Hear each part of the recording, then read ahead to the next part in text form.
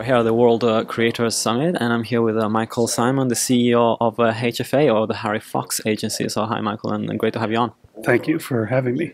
So first of all, let's talk about the HFA with 46,000 publishing partners and a growing number of deals with digital music services. You've done deals with Lyricfy, Music's Match, Amazon, Cricket's Move, and many more, helping facilitate the mechanicals for those companies. And so first of all, this is the first feature that we're doing in the company, so I wanted to just make sure that the people that are listening know what you guys do. And so can you just briefly give an overview of what the HFA's mission is? So the Harry Fox Agency has been in business since the 1920s, principally in the United States. Its original core mission was to represent the interests of music publishers with respect to mechanical reproduction. So we are not a public performance organization. We are not ASCAP, BMI, and CSAC. We were historically representing publishers as they engaged in licensing activities with those who used their works. Now, in the modern world, there are hundreds of thousands of people who use it. In the old days of 2 years ago, that meant record companies, principally standing between publishers and record companies for mechanical licensing, then collection of the royalties, distribution of the royalties, and then confirming compliance with the terms of the licenses. That's the old line historical business. That business continues. It is a good, solid core business, but we all know we are speaking now, literally this second, through digital technology. The introduction of digital technology to the music marketplace shattered the marketplace, made it a much more fragmented and frankly more interesting marketplace than the monolithic marketplace that it used to be. But with fragmentation and interest comes confusion and challenge. So the HFA mission has grown to include providing services to those engaged in the distribution or aggregation of music, whether it's licensing services, royalty management services, data services, distribution, or market engagement services like trying to find rights holders. So when you put that all together, HFA still does what you described, which is represent the interests of more than 45,000 publishers, and is also helping those who distribute music obtain the rights that they need and then administer the rights that they've obtained. Yeah. And the HFA has got what's perhaps the most comprehensive database in the world right now for understanding, at least from a US standpoint, who owns what on the publishing front for tracks. And so and of course this is something that you've amassed over the years of doing deals, and I wanted to understand, when did you realize how valuable that information was, because it's really not available anywhere else? Yeah. The aggregation of publishing information has probably always been valuable relative to the market, which means in 1930 that index, the file cabinet of index cards, was valuable to the record companies, who could go to a single place and ask who owns a song and then obtain a license. So in that market, it was very valuable. In the modern market, that file cabinet would not be very valuable. What is valuable is the several million musical works in our database that are not standalone data fields. They're tied into the master recordings, which means if someone tells us an artist name and a song title and they don't know the publishing, we can still find it, which that is where extreme value lies, meaning in this world, although it would be nice if everyone who uses a song knows who the publisher and the writer is, they don't. Some do, most don't. But they do know the name of the band. They know the name of the song, more or less. Maybe they know the record company. If you give me that information, most of the time, I can tie that into the publisher and the writer and ensure that a right can be granted. So as the music marketplace became infused with various forms of digital distribution, the value of our data aggregation, just like it was in the 30s, it rolled forward to become equally valuable in the modern marketplace. So probably specifically around 2000, as digital services, 2000, 2001, as digital services started to try to make their way in the world, the ability to build out that database became market appropriate valuable. Remember, you have a lot of publishers that are associated with the HFA, and so when you do a deal with a new technology company, how hard is it to explain to them and to make sure that they understand what the proposition is and that they realize what all the terms of the license are. Because of course, every company has got a different, slightly different business model and a slightly different proposition for you. Right. The answer to that is, the short answer is it's difficult, but there's a longer answer. It was difficult in 2002 because the rights were not certain. People didn't know what a stream was, let alone is there a mechanical reproduction in a stream.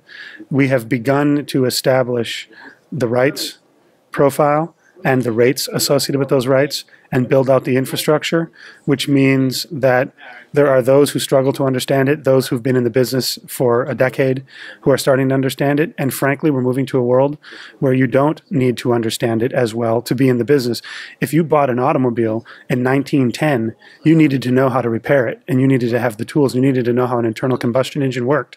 If you buy an automobile now, if someone hands you a key, that might be all you need to know. You probably haven't opened the hood, unless you collect cars. You probably haven't opened the hood of a car in the last 5 years, and if you did, you wouldn't recognize what's in there, and you don't need to know that. But in the 1920s, you did. In the digital music space, 10 years ago, you needed to understand, I can say a phrase, no one will understand. You needed to understand a tethered download buffer copy, on-demand stream, mechanical reproduction. It was a lot of words that meant causing music to go from A to B. Yeah. Nowadays, although we can explain it at any level, there are companies that come in and understand it, companies that come in don't understand it and don't want to, and companies who want to in order to know what they don't ever want to know again. But 4 or 5 years ago, the greater challenge is if you have companies entering the U.S. marketplace who are not U.S.-centered companies, then you have another layer of complexity because you're dealing with someone who is used to a society world where a mechanical reproduction society has exclusive rights and all rights and operates by providing to you an invoice based on you providing usage. In the United States, although we have a large market at HFA, we are not an exclusive agency and we are not a rights holder. And there are folks, publishers, who license direct. And we license under a statute, and it's a self-assessing statute. So European distributors entering the U.S. market, unless they have a good advisor, a lot of experience, the U.S., of course, thinks that the whole world understands the U.S., when in fact the U.S. process stands alone in the world. Yeah. And so that creates an interesting experience when I or someone on my team speaks with the lawyers or business executives of a European company entering the U.S. market. That's a longer conversation. Yeah, sure. And the HFA, of course, is been historically based around U.S. data. Do you feel like you ever want to branch out into more international repertoire? Yes. Not to grant a reproduction right in a non-U.S. territory, but there is repertoire that originates. There's a great song in France, and someone records it in France. That master recording will find its way into a U.S. service. We need to be able to identify that.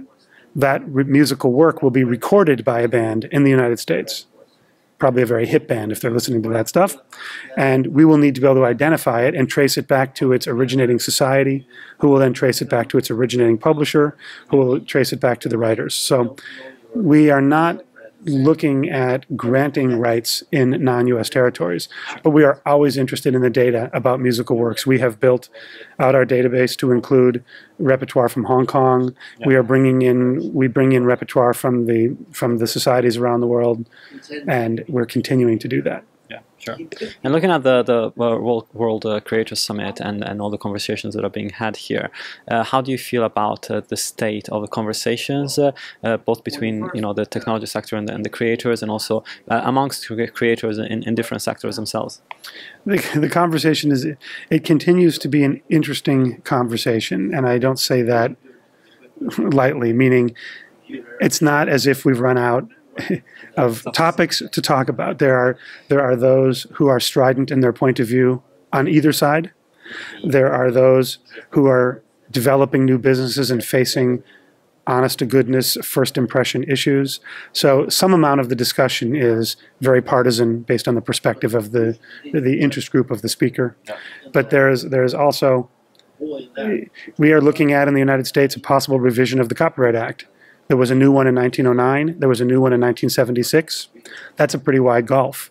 76 to 2013, much tighter, and there's a world that believes on, and it's not just pro or anti-copyright people. There are people in every group who believe that the Copyright Act is not tuned to the current market, which means you bring together officials from the U.S. government, elected officials or appointed officials and their staff, and all the interest groups, rights holders, those who rely upon rights.